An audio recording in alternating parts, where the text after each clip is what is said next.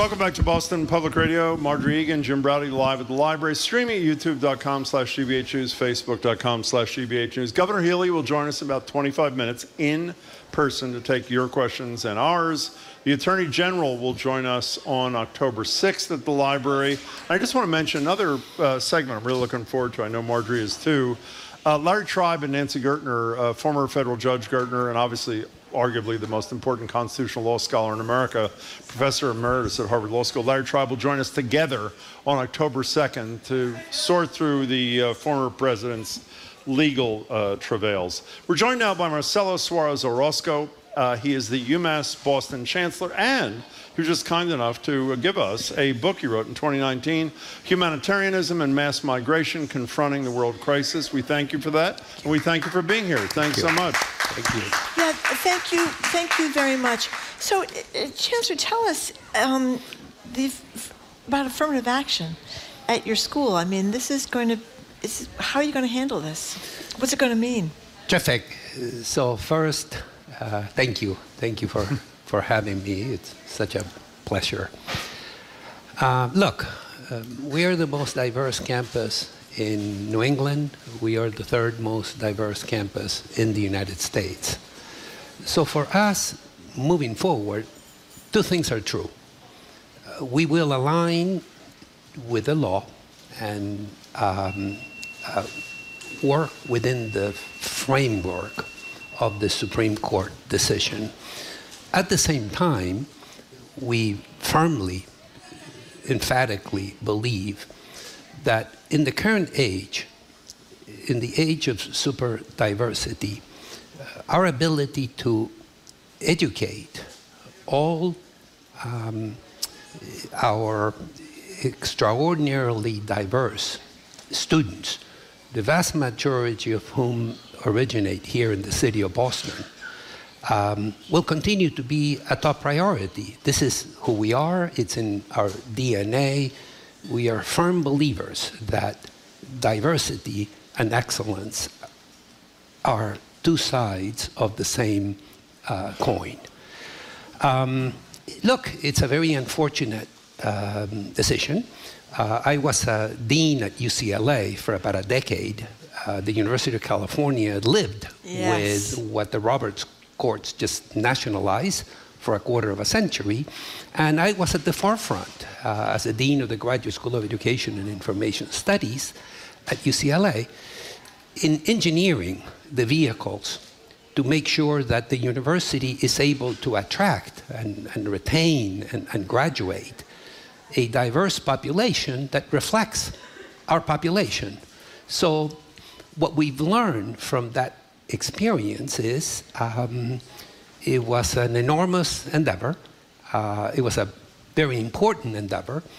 And at the end, we designed a model that I think became a model for the country. And that is creating networks of university-assisted K-12 schools to create the pathways for our minoritized students to be able to have access to the incredible opportunities that our public research universities in our country afford. But you were doing that before the Roberts Court, which does not share your view that diversity and excellence are two sides of the same coin. Before that, why are you confident, if you are confident, that that sort of approach to doing what Supreme Court tried to kill will pass constitutional muster? So the findings, as I understand them, and the direction of the court leaves sufficient room for colleges and universities to really delve into the background, the histories, just swimming against the undertow that comes with living in segregated cities, with segregated schooling. So I think that the California experience suggests that these pipelines, while very, very costly, offer a pathway that will survive constitutional scrutiny. You know, let's stay on this for a couple of minutes. We've discussed a lot of the whole notion of getting rid of legacy admissions, and obviously there's litigation pending against Harvard before the Federal Education Department where they're doing an investigation. There's a piece in the Washington Post about Johns Hopkins and how they, I didn't even know they had, quietly was the word they used in the story, eliminated legacy admissions in 2014, and their white population has gone down dramatically. Their population among students of color has gone up dramatically. The one hole in this story to me is, oh, by the way, a graduate, Mike Bloomberg, gave us $2 billion to spend on financial aid. Yeah. Most schools aren't getting a $2 billion grant from Mike Bloomberg to do this. So it seems to me that there is practically an obligation on every school, including Harvard, that's about to get a new president in a week, or maybe even less than a week. Friday. Is it Friday of this week, Claudine Gay, that our view, as presumptuous as it sounds, the first thing she should announce is we're ending legacy admissions here at Harvard, and we'd urge our fellow universities and colleges to do the same thing. Is there any argument for preserving legacy admissions, which overwhelmingly benefit white families and their white kids? Any argument to maintain it? Yeah, no. Okay, well then I'm going to play for you. I want to play for you. The former president of Harvard, Drew Gilpin-Faust, put out a terrific book about her childhood. She was with us maybe 2 weeks ago.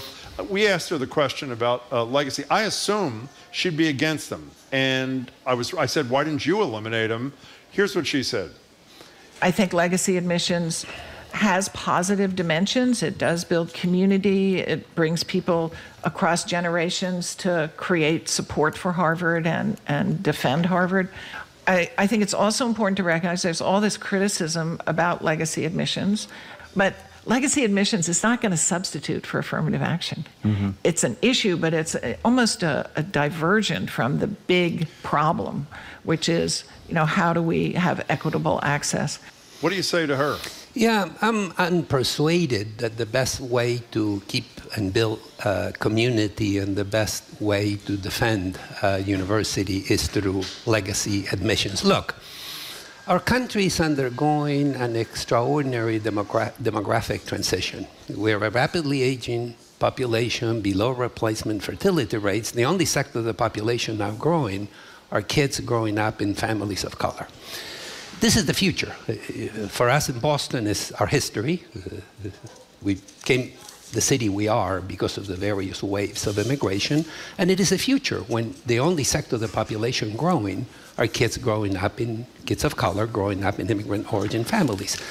I think that there are multiple claims that can be made about ways of creating community that are more aligned with the future of our city, the future of our Commonwealth, than imagining some pastoral past when defending community was so existential. You said immigrant origin community. Immigrant origin meaning, I think, at least one parent was born outside this country, right? Correct. And that is the fastest growing segment, from what I understand, immigrant origin kids, the fastest growing segment of college admissions at a time when college admissions are on the decline. Is that not true? That is exactly true. We just published an op-ed in the Globe. Precisely. Your thing, on right? this Yes. topic. That's where I heard it. I knew I heard it from somebody. It was someone with the same last name. Would that someone be your So that's my spouse? wife, Yeah. yes, Just of 48 years. Okay. My wife of 48 Well, years. thank her for us, too. Well, Who teaches across the river, by the way, at that place. We know that. So you did write this piece with your wife about the headline, which is Immigrant Origin Youth, Fastest Growing Group of Students in Higher Education. But I'm wondering why, because I'm reading more and more now about how lots of Americans, UMass is cheaper than some of these most expensive schools, but still are rethinking the old mantra that you got to go to college, you got to get a college education.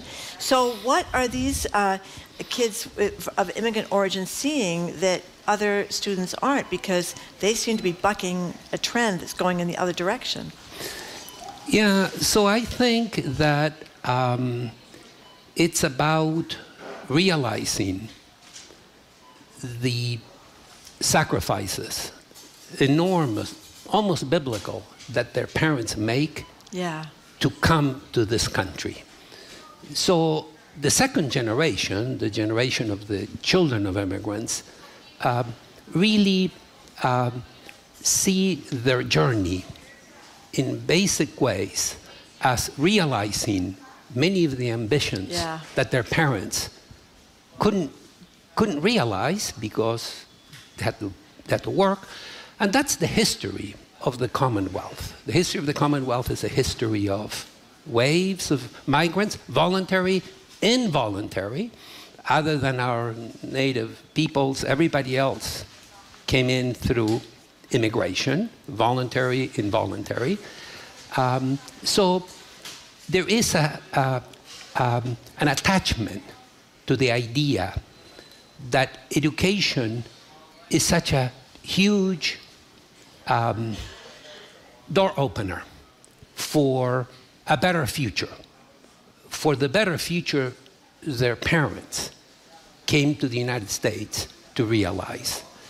So the connectivity with education is very, very profound in our immigrant origin students. I talk to our students every day, and there is a common narrative. And the narrative is, I need to do better to give back to my parents, to my community. This is very ancient as an idea in the field of immigration. Well, you know, I was reading this story last night in anticipation of you being here, as I was also reading other stories online about this huge influx now of people coming across the border, and you think what these people go through to get here, going through this tropical forest where children are seeing other bodies of people who didn't make it, and people who get, the smugglers and the atrocities. You think, the kind of person that can do that, can make it through that, is an extraordinary person, especially someone who's got their children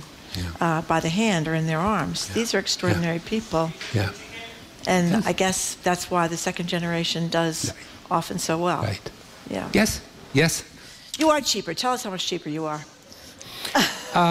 Look, UMass Boston is the only public research university in the city, and we offer a price point that is extraordinarily competitive given the quality of the faculty, given the quality of the opportunities we have for our students in terms of internships, in terms of connectivity after they graduate with the labor market.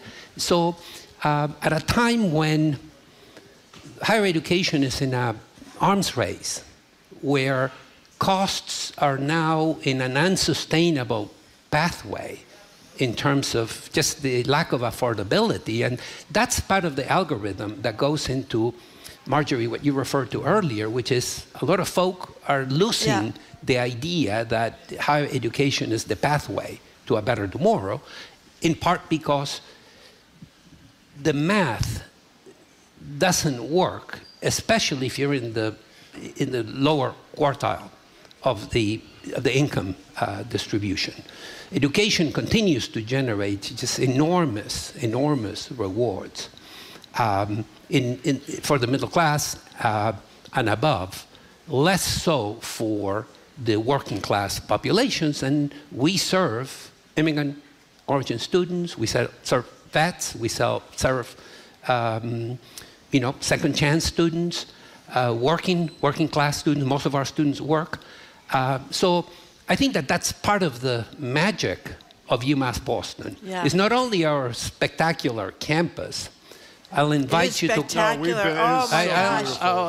I have to bring you back to show you our new quad. Do we get a free meal? You get the Chancellor's sandwich special, which is the chimichurri sandwich.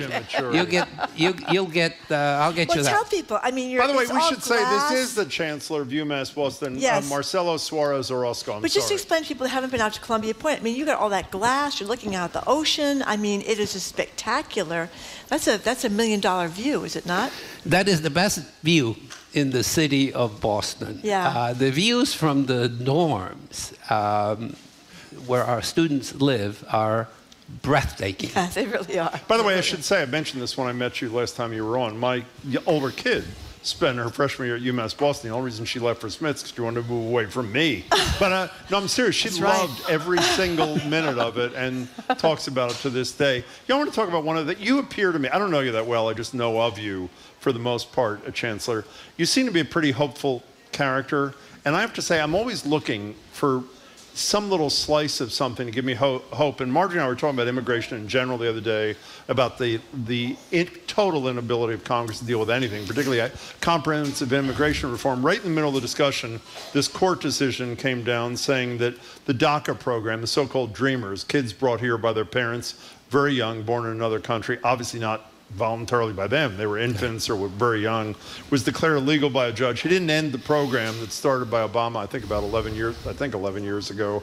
But it seems to me, I hate the expression low-hanging fruit, but I'm going to use it anyway. If there was ever low-hanging fruit for bipartisanship in a world where there are not enough workers in particular, it would seem to be Congress embracing the DACA program, the Dreamer program, would be it.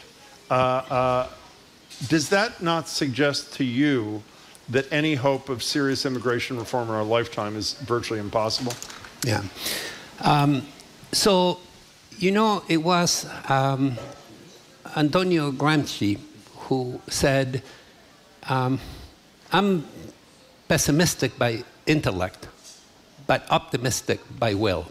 Today, facing the challenges we face, you have to have optimism, especially in my field, in the field of education.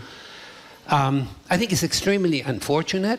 As you noted, these are folk, youth, who through no agency of their own find themselves in the shadow of the law. And by the way, they're exactly like the kid of these legislators who oppose it. They sat next to school with them, they played sports with them, they grew up in the exact same environment, they just happen to have been born in another country. Exactly, and many of these kids, we did the largest survey of its kind of undocumented youth in higher education. Many of these kids don't know that they don't have papers. Yeah. So this is a real missed opportunity. This is something that is both the smart thing to do. We invested in educating these kids through K-12. The transition to college, the transition to the labor market is what is so significant, and affording them that opportunity, the opportunity to give up. In our survey, we discovered most of this young folk go into the service professions. Is that so? During COVID, I did an op-ed. There are more undocumented folk working as first responders during COVID than there are nurses in all of Austria. Wow. So this is a huge missed opportunity. It's not smart and it's not ethical to, again, folk that through no action, or not agency of their own, find themselves in this very, very severe undertow, threatening to drown their dreams. Yeah, and people, I mean, we kept adding to DACA, I mean, people that have not lived in another country since they were 2 years old, and now they're 35 or 40, they're going to go back. Many of whom don't have family, don't have any connection. Or even speak the language sufficiently. I mean, well, they're as it's American insane. as any kid born in this Well, if you country. came here at 2 years old, yeah, you are, right? So when will we have this lunch? Let's do the show at Columbia Point. That's what By the way, do. we would do that in a second. If you speak to Jamie and our colleagues. Jamie, let's make it work. I don't mean while we're on the air. I'll give you the $1 million view. Exactly.